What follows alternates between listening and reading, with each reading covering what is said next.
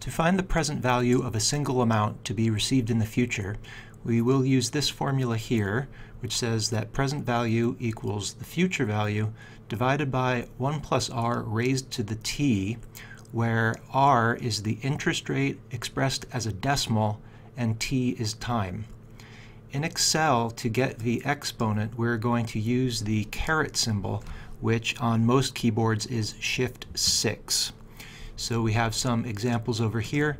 The first one is asking to find the present value of $500 received 5 years from now using a 6% discount rate.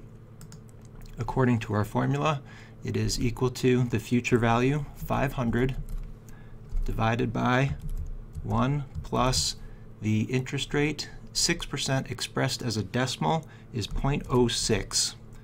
Close parentheses, the caret, Shift 6, which means raised to the, and t, which is 5 because it is 5 years from now.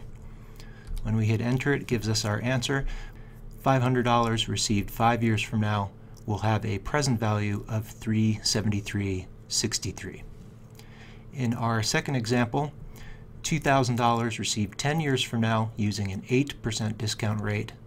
Same procedure, equals the future value 2,000 divided by 1 plus the interest rate 8% expressed as a decimal 0.08, close parentheses, raised to the 10 because it is 10 years from now.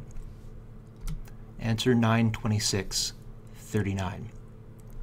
In the third example, we have $100 received 1 year from now using a 4% discount rate. Our formula equals the future value 100 divided by 1 plus the interest rate 4% or 0.04 raised to the 1 because it is 1 year from now.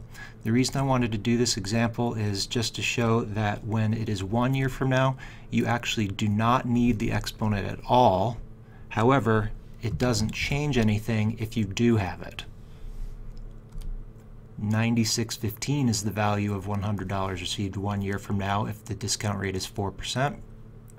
The last example here, $200 received 2 years from now using a 4% discount rate, equals the future value 200 divided by 1 plus 4%, 0.04, raised to the 2 for 2 years from now, 184.91.